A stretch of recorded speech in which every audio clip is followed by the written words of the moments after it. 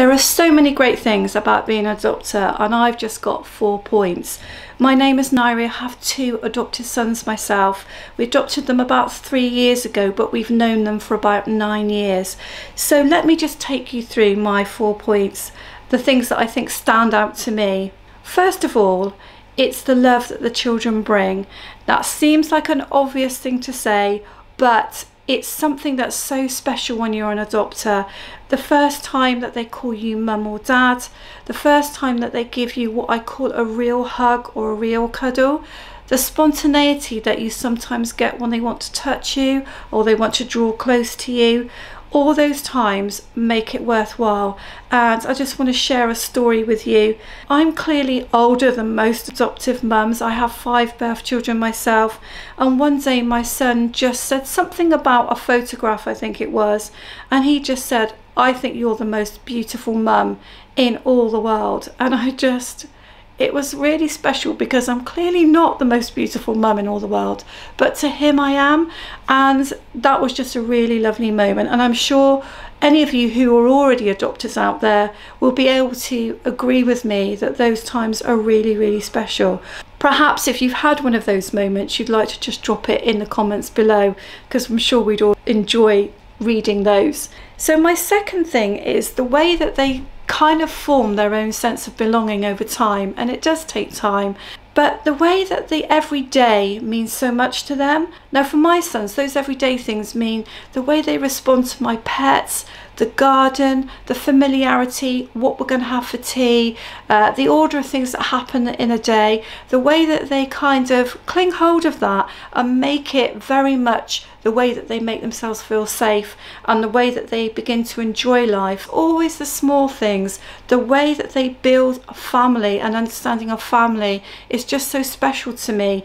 And when our boys first came, because they didn't have experiences like you would expect a 2 and 3 year old to have had, they very much appreciated everything that they were given and everything they had.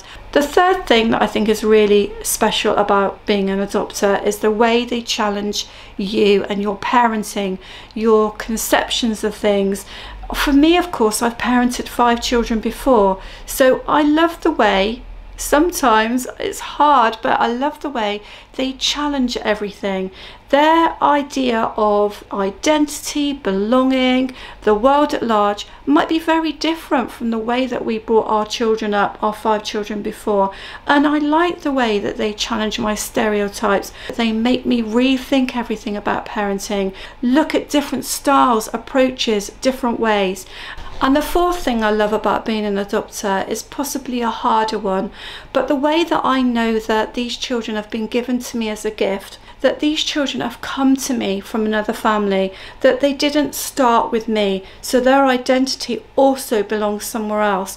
And I love the way that I've been given these children for a time as part of a bigger picture, part of a bigger family picture in fact, and that during that time I can nurture them, I can give them my love, my understanding, I can give them those lovely family routines.